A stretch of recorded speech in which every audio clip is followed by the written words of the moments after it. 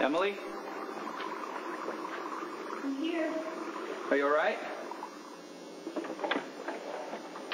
Oh. Chemo kicked in.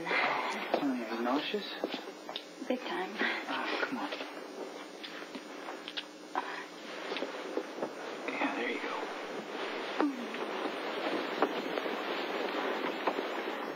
Okay. I'm sorry I left. You were sleeping so peacefully, I didn't want to wake you up. Oh, that's okay.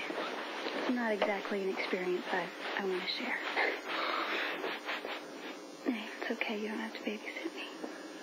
Right. It's nothing quite that noble. I was using you as an excuse to hide from my uncle. You had another fight? Naturally. About me again? It's just, he's so determined to make decisions for me. And when I tell him it's not going to happen, he just pushes harder. I'm so sorry. Don't be, I'm not. You should have seen the look on his face when I told him I'd made a commitment to you.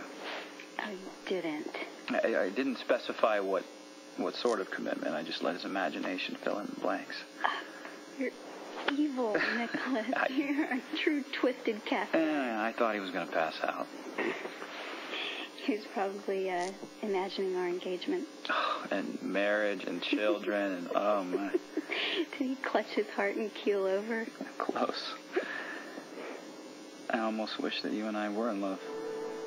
Just for the sake of torturing my uncle. Who knew I was unsuitable, huh? Yeah. And that's the part I'm wondering about. See, he's always had this grudging respect for the Quartermains, you know. And he said that they wouldn't approve of me treating you as a diversion. So it makes me think something else is going on with it. The question is what?